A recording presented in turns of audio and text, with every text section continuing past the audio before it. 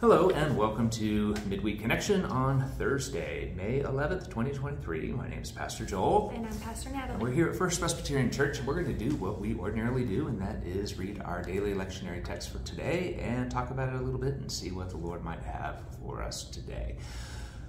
Let's go ahead and open in a word of prayer. Gracious Lord, we thank you for this day, this opportunity to be in your word. Lord, we're grateful that you are a God who does not leave us alone or abandon us in the midst of the difficulties that we face, but continues to speak to us each and every day through your Holy Spirit sent by you, our Heavenly Father, and you, Jesus Christ, our Lord and Savior. So bless this time today, Lord, and let all that we do and say be glorifying to you and useful for building up the community of faith. In the name of Jesus we pray. Amen. Starting today with Psalm 47. Clap your hands, all you peoples. Shout to God with loud songs of joy. For the Lord, the Most High, is awesome, a great king over all the earth. He subdued peoples under us and nations under our feet. He chose our heritage for us, the pride of Jacob, whom he loves. God has gone up with a shout, the Lord with a shout of a trumpet. Sing praises to God, sing praises to our King, sing praises. For God is the King of all the earth. Sing praises with a psalm. God is King over the nations. God sits on his holy throne. The princes of the peoples gather as the people of the God of Abraham. For the shields of the earth belong to God. He is highly exalted. Psalm 147, verses 12 through 20. Praise the Lord, O Jerusalem. Praise your God, O Zion. For he strengthens the bars of your gates. He blesses your children within you. He grants peace within your borders. He fills you with the finest of wheat. He sends out his command to the earth. His word runs swiftly. He gives snow like wool. He scatters frost like ashes. He hurls down hail like crumbs. Who can stand before his cold? He sends out his word and melts them. He makes his wind blow and the waters flow. He declares his word to Jacob, his statutes and his ordinances to Israel. He has not dealt thus with any other nation. They do not know his ordinances. Praise the Lord. Our Hebrew scripture prophetic word today comes from Jeremiah chapter 33, verses 1 through 13. The word of the Lord came to Jeremiah a second time while he was still confined in the court of the guard. Thus says the Lord who made the earth, the Lord who formed it to establish it. The Lord is his name. Call to me, and I will answer you, and will tell you great and hidden things that you have not known. For thus says the Lord, the God of Israel, concerning the houses of this city and the houses of the kings of Judah that were torn down to make a defense against the siege ramps and before the sword. The Chaldeans are coming in to fight, and to fill them with the dead bodies of those whom I shall strike down in my anger and my wrath. For I have hidden my face from this city because of all their wickedness. I am going to bring it recovery and healing. I will heal them and reveal to them abundance of prosperity and security. I will restore the fortunes of Judah and the fortunes of Israel and rebuild them as they were at first. I will cleanse them from all the guilt of their sin against me, and I will forgive all the guilt of their sin and rebellion against me. And this city shall be to me a name of joy, a praise and a glory before all the nations of the earth, who shall hear of all the good that I do for them. They shall fear and tremble because of all the good and all the prosperity I provide for it. Thus says the Lord, in this place of which you say, it is a waste without human beings or animals, and the towns of Judah and the streets of Jerusalem that are desolate, without inhabitants, human or animal, there shall once more be heard the voice of mirth and the voice of gladness, the voice of the bridegroom and the voice of the bride, the voices of those who sing as they bring thank offerings to the house of the Lord. Give thanks to the Lord of hosts, for the Lord is good, for his steadfast love endures forever. For I will restore the fortunes of the land as at first, says the Lord. Thus says the Lord of hosts, in this place that is waste, without human beings or animals, and in all the towns there shall again be pasture for shepherds resting their flocks. and the towns of the hill country, of the Shephelah and of the Negeb, in the land of Benjamin, the places around Jerusalem, and in the towns of Judah, flocks shall again pass under the hands of the one who counts them, says the Lord. And from Romans chapter 14, verses 1 through 12. Welcome those who are weak in faith, but not for the purpose of quarreling over opinions. Some believe in eating anything, while the weak eat only vegetables. Those who eat must not despise those who abstain, and those who abstain must not pass judgment on those who eat, for God has welcomed them. Who are you to pass judgment on servants of another? It is before their own Lord that they stand or fall, and they will be upheld, for the Lord is able to make them stand.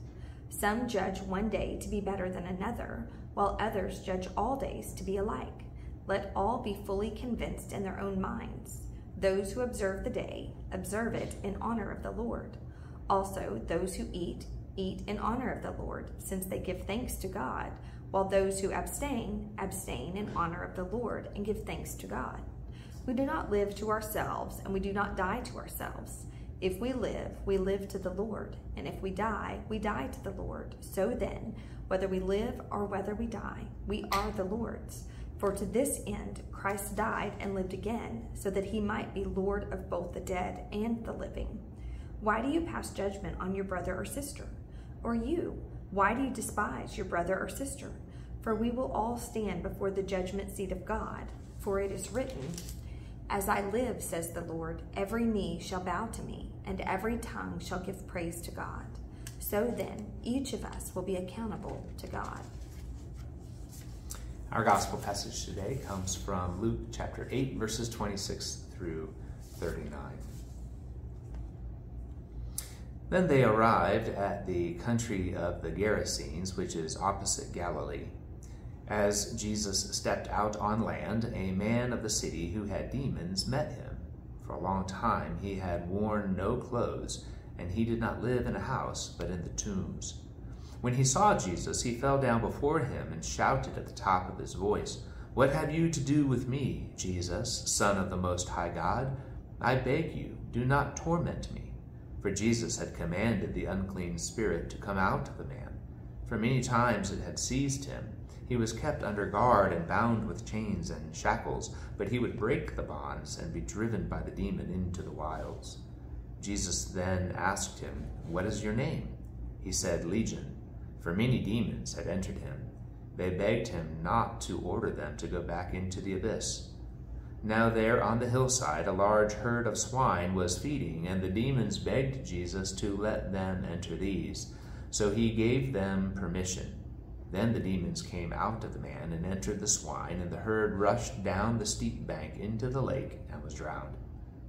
When the swineherds saw what had happened, they ran off and told it in the city and in the country. Then people came out to see what had happened, and when they came to Jesus, they found the man from whom the demons had gone sitting at the feet of Jesus, clothed and in his right mind.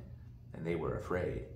Those who had seen it told them how the one who had been possessed by demons had been healed. Then all the people of the surrounding country of the Gerasenes asked Jesus to leave them, for they were seized with great fear. So he got into the boat and returned. The man from whom the demons had gone begged that he might be with him, but Jesus sent him away, saying, "Return to your home and declare how much God has done for you." So he went away, proclaiming throughout the city how much Jesus had done for him. And back to our Psalm 68. Let God rise up. Let his enemies be scattered. Let those who hate him flee before him. As smoke is driven away, so drive them away. As wax melts before the fire, let the wicked perish before God. But let the righteous be joyful. Let them exult before God. Let them be jubilant with joy. Sing to God. Sing praises to his name. Lift up a song to him who rides upon the clouds. His name is the Lord. Be exultant before him. Father of orphans and protector of widows is God in his holy habitation. God gives the desolate a home to live in. He leads out the prisoners to prosperity, but the rebellious live in a parched land. O God, when you went out before your people, when you marched through the wilderness, The earth quaked, the heavens poured down rain at the presence of God, the God of Sinai, at the presence of God, the God of Israel. Rain in abundance, O God, you showered abroad. You restored your heritage when it languished. Your flock found a dwelling in it. In your goodness, O God, you provided for the needy. The Lord gives the command. Great is the company of those who bore the tidings. The kings of the armies, they flee, they flee. The women at home divide the spoil, though they stay among the sheepfolds. The wings of a dove covered with silver, its pinions with green gold. When the Almighty scattered kings there, snow fell on Zalman. O mighty mountain, mountain of Bashan, O many-peaked mountain, mountain of Bashan, why do you look with envy, O many-peaked mountain, at the mount that God desired for his abode, where the Lord will reside forever? With mighty chariotry, twice 10,000, thousands upon thousands, the Lord came from Sinai into the holy place. You ascended the high mount, leading captives in your train and receiving gifts from people, even from those who rebel against the Lord God's abiding there. Blessed be the Lord, who daily bears us up. God is our salvation. Our God is a God of salvation, and to God, the Lord, belongs escape from death. But God will shatter the heads of his enemies, the hairy crown of those who walk in their guilty ways. The Lord said, I will bring them back from Bashan. I will bring them back from the depths of the sea, so that they may bathe your feet in blood, so that the tongues of your dogs may have their share from the foe. Your solemn processions are seen, O God, the processions of my God, my King, into the sanctuary. The singers in the front, the musicians last, between them girls playing tambourines. Bless God in the great congregation, the Lord, O you who are of Israel's fountain. There is Benjamin, the least of them, in the lead, the princes of Judah in a body, the princes of Zebulun and the princes of Naphtali. Summon your might, O God. Show your strength, O God, as you have done for us before. Because of your temple at Jerusalem, kings bear gifts to you. Rebuke the wild animals that live among the reeds, the herd of bulls with the calves of the peoples. Trample underfoot those who lust after tribute.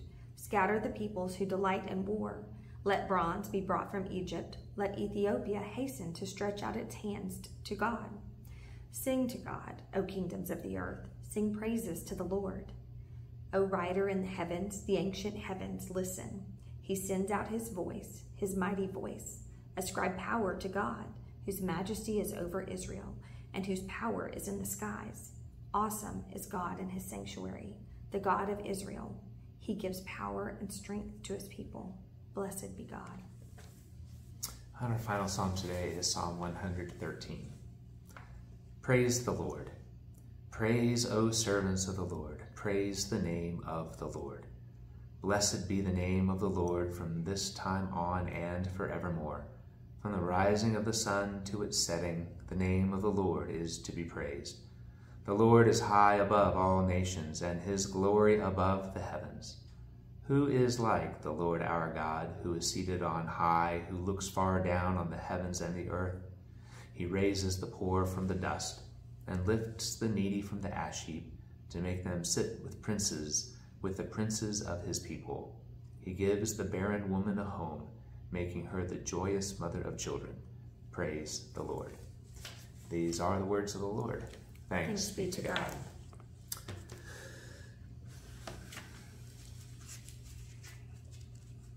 What if I ask you today, where do you want to go with any of these things? I wanted to start. I know I'm just playing around. So yep. Psalm 68, yes. The kings of the armies flee, they flee, they flee. And I think about how Legion fled out of that man that was possessed in Luke, how Jesus does demonstrate power over the authorities in the spiritual realm and the demons and all of these things. It's just we might not always appreciate how these psalms take place in regular life. How does Jesus exhibit any of these capacities in this day and age? We think, Jesus is not with us physically, but he sends his spirit to us. Are there ways that we are encountering these complications or these difficulties that are described in Psalm 68, but then the authority of the Lord over these things. I don't know, that's just kind of the first thing that popped into my head, where Jesus just commands those demons and they come out. It's not that he engages in some big, long, drawn-out, convoluted battle. He asks them their name. They admit that there's more than one, and he just says, go. Time to go. Time to go. And even Jesus demonstrating a power over the demonic realm, this man being freed from these things, the response of the people, the response of the Gerasenes is what? Fear. Right. It's interesting that we recognize this power. Even the demons, Jesus, Son of the Most High, even the demons know who he is. But here we have people coming and they, they know he's Jesus, but yet, and we talk of all this power and this authority and this might that he has, but then whenever he exercises it, it's like, ooh, that's a little bit more than it's instead of that being a comfort that, this man that's possessed, he's goes around with no clothes, he's clearly not in his right mind, and so they've seen this, and now they come and he's sitting and he's clothed and he's in his right mind, is what it says. And instead of saying, like, look, he exercises power over even evil, even these demons, you would think that would be comforting, but I've always struggled with that. Like, I don't understand. I think that should give comfort, but it doesn't. Right. They're like, oh, wait a second. Well, and I wonder if even that's how we can appreciate it today. We who, I'm just going to say, often can live lives of comfort and ease. I know we all have our ordinary problems and stuff like that. Everybody does. But what Jesus does in the midst of healing this man is he places more value on this man's life, on the condition of his soul, on the reconciliation of him with his neighbors and with God. But he loves this person so much that he is willing to destroy the economic system that these people were participating in. Right. Your herds of pigs are important to you, but less important than an individual person, and they go rushing off a cliff and they die, and all the swineherds are like, so they recognize power, right? But power that does what? Power that elevates a right relationship with a person created in God's image over the impersonal economic system that others are engaged in. And I think that's probably where that fear comes in, because as long as Jesus maintains power in a certain area, a certain box, like I'll let Jesus touch this aspect of my life, but anything else, I'll take care of I'll take care of that, or I'm afraid that he will take care of it. And maybe that's part of the problem. We who can get too comfortable in the things that we do, we can see demonstrations of the power of Jesus and then fear that he might actually do the same in our lives. And shake our lives up. And yes, what we think that we've got planned and set forth, he comes in and disrupts that. And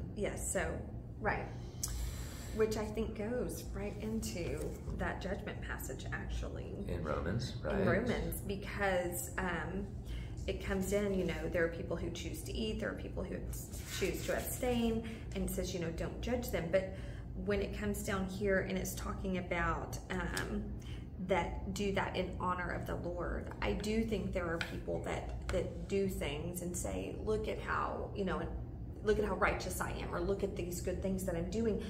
But this is saying, we don't know people's hearts. Let them honor and glorify God in a way that they are honoring and glorifying God. Just because it looks differently than yours, the way that you do, it's okay. But the key is that it is done in honor of him, not of ourselves.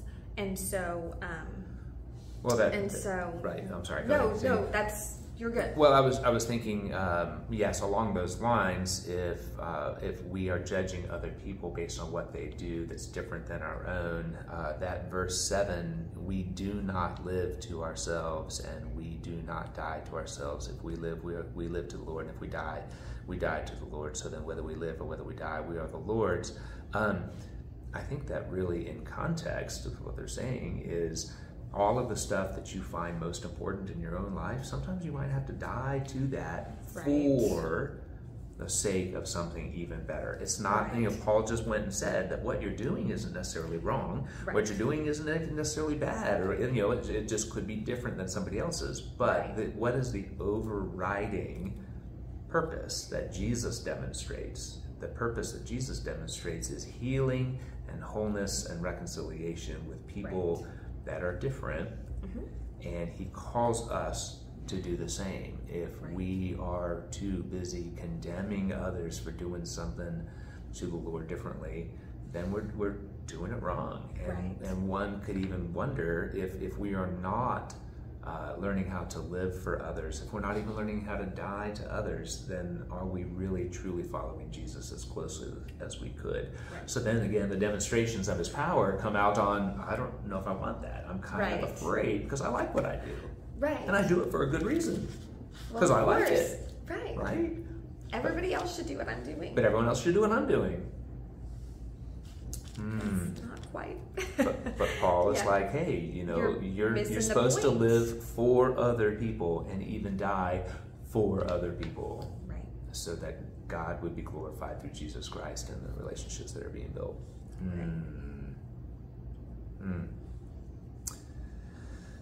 Well, I don't even know if I really want to go with the Jeremiah passage today. We've been kind of,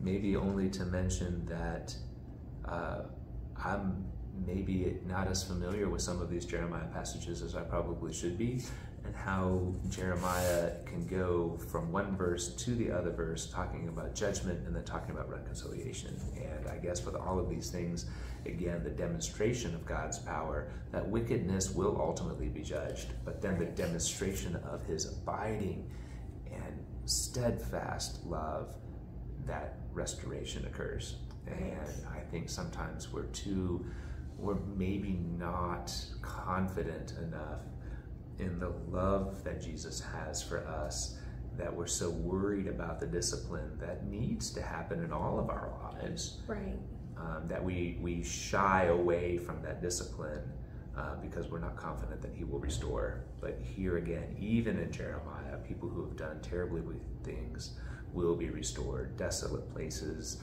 will have life. Even that whole line in there about desolate, but once again shall be heard voices of mirth and voices of gladness, the voice of the bridegroom and the voice of the bride, voices of those who sing. I think sometimes in all of our lives we might go through really desolate places, and these are times that we are encouraged and commanded. The Psalms reference that, that we cry out to the Lord.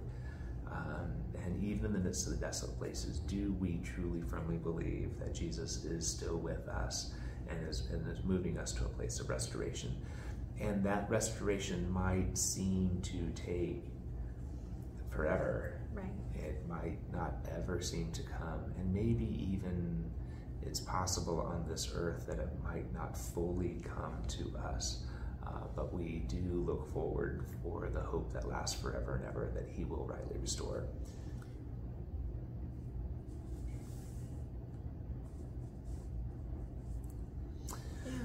Yeah. Anything else today? No, it's... I know that when we do our lectionary reading, we usually do it on Wednesdays. Today's Thursday.